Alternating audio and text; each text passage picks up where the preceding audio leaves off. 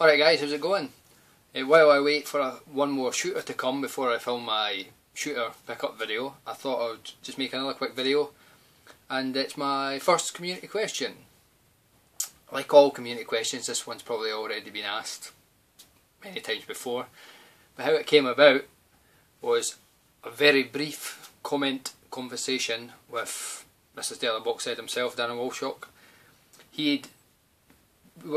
I can't remember how it came about, but we were briefly talking about Treasure, the developer Treasure, and he said that how a lot of people assume Treasure has been huge for years, and yet they used to be quite a cult developer. Not a lot of people knew about them, and it's only in recent years that they became sort of notorious as a fantastic developer, which is true. It's a true statement, that. But it actually got me thinking.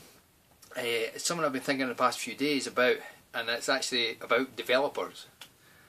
And although that is true of Treasure, it did get me thinking that how many other developers have sort of been.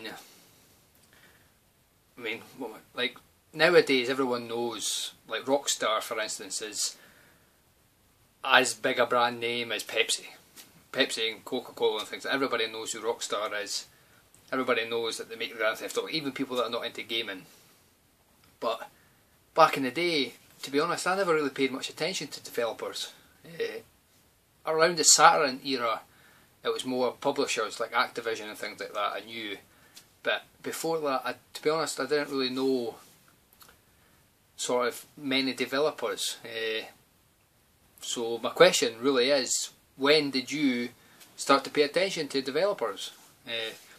Was there a particular era? I know a lot of older guys who were into the Commodore 64 and that, they might be more aware of developers back then. I know when I had a Commodore 64, Ocean were kind of, I suppose Ocean's really more a publisher, although they did sort of develop independently.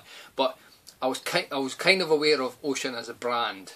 I do remember recognising the Ocean symbol on cassette boxes. But I can't really say I paid much attention to them. I would say my first sort of mainstream developer would be Shiny Entertainment. I really enjoyed Shiny's games. I enjoyed the Airform Gym games and things like that. Certainly when the PlayStation came around, I was very aware of their next games that they were going to be making, like Wild 9 and whatnot. So yeah, so that's my question guys. What developer were you first aware of, and what sort of era were you really starting to pay attention to developers?